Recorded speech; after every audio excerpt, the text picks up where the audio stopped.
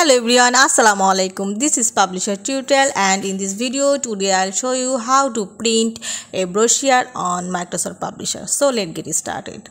First I create a brochure here, and you look, this is the two pages in brochure, and the first page you look the font size, and this is the last one, and this is the middle page, and this one the two page, and this was the main inside heading, and this one middle, and this the last one.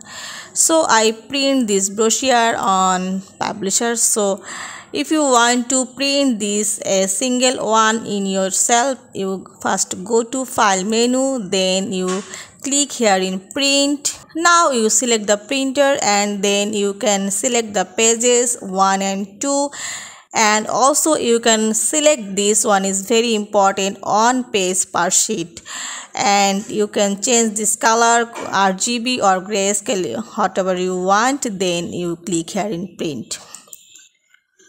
If you want to create a brochure file in commercial printing, you can go to first file menu, and then you can click here in export, then you can click here in save for a commercial printer, and then you can select here in both PDF and publisher files, and then you go to pack and go wizard.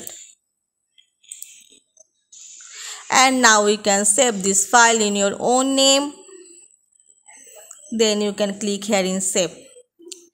It was saved in for commercial printer, and you can choose the saving files in your location, and then you can click here in next to save this file as a print in this.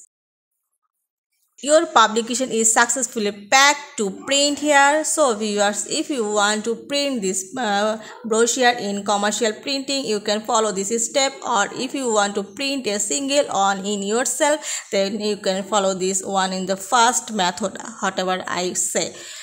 So viewers, I hope you will enjoy this video. Thanks for watching, and don't forget to subscribe my channel. Just likes, comments and share. Thank you.